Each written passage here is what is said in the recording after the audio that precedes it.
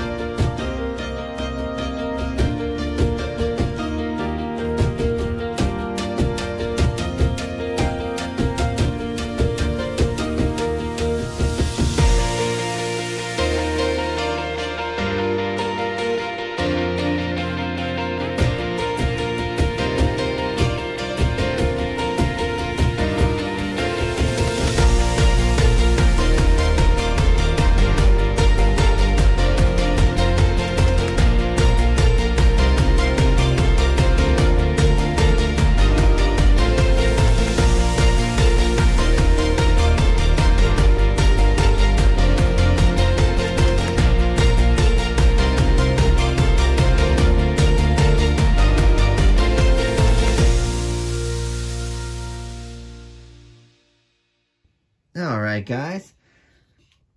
I'm back in here. Whew. Now, this part I know I'm going to speed up for you guys. But for me, I don't know. Look, I think I'm probably down. Probably took about 10 to 12 minutes, maybe. I don't even know. I have no idea. I have no idea how long. I feel like I lost track of time. But that was so awesome. Look at these cups. They're just insane. All right, let's move these cups because we're going to need to use them. Let's make some rows because you can see, look, I don't go in with this huge plan to be super organized because I kind of want to keep it random. But I end up just focusing and doing some nice patterns. So you guys can actually really follow at home. Every cup was layered very distinctively. Like these cups had this specific layering, this had specific layering, and they were all the same. So you guys can follow at home with this. Is actually pretty easy. All right, let's move these over. Then we're gonna get that nice canvas back in frame here. Whew, there's a lot of cups, guys. 20 cups, 20. All right, here we go. See if we just line down here. Should be okay. And you can kind of guess how we're going to run this. We're probably going to try to do each, you know, one each. We're going to 1, 2, 3, 4. I think that's the way to do it. I'm not sure yet. Whew. This is awesome. I am so excited. I really am, guys. I'm very excited about this.